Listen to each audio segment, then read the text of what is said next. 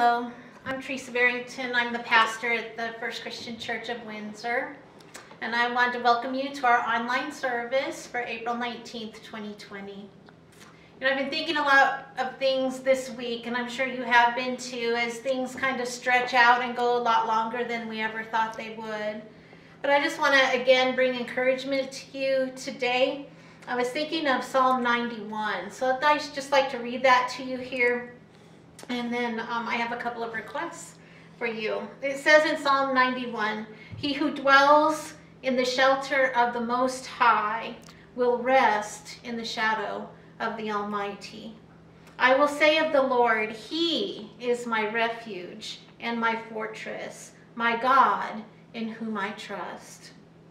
Surely He will save you from the fowler's snare and from the deadly pestilence. He will cover you with His feathers, and under His wings you will find refuge. His faithfulness will be your shield and rampart."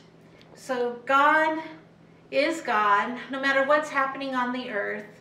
He has set all this in motion by the power of His love, and He wants to draw near to you. No matter what's going on, He loves you and He wants to be near to you. So take comfort in that today, that He sees you. He is the God who sees, and you are not alone. But I would like to request a couple of things, and that is that you would pray for especially those that are in leadership, trying to make decisions on behalf of others, trying to make the best decisions with information maybe that isn't complete.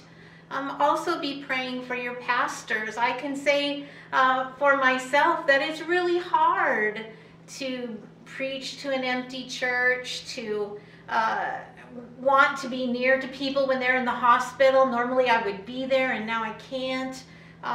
It's so hard. And I was meeting with some other pastors from town this week, and they're saying the same thing. And so, you know, as shepherds and ministers of the gospel, we need your prayers. We need your prayers.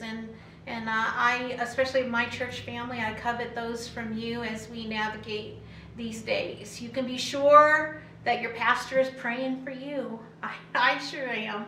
So please, would you be willing to do that? You know, prayer makes a huge difference. Today, F-16s flew over the Front Range of Colorado in honor of the graduation at the Air Force Academy. And they flew over our town. And one of the things that I heard was that there were people outside looking up into the sky to watch those planes go over. And that is exactly what we need to be doing. We need to be going on our front porches, saying hi to people even from a distance, but looking up, because that's where our answers are. So I hope you're encouraged today with our service. God bless you.